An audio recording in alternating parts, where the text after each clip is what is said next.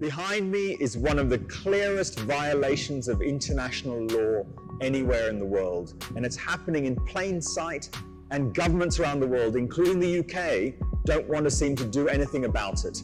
I'm here in the West Bank in the occupied Palestinian territories, and behind me is one of more than 140 illegal Israeli settlements inside the occupied Palestinian territories. They're illegal settlements because they're contrary to the international legal agreements that enshrine the rights of the Palestinian people.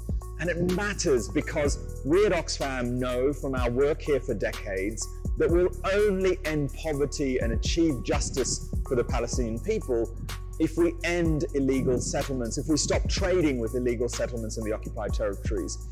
And instead of condemning the Israel state for these sorts of actions, the UK government seems to be more interested in striking a trade deal. We want the UK government to take actions, not simply utter mild condemnation. We want to end these illegal settlements so that we can achieve justice and peace in this troubled region.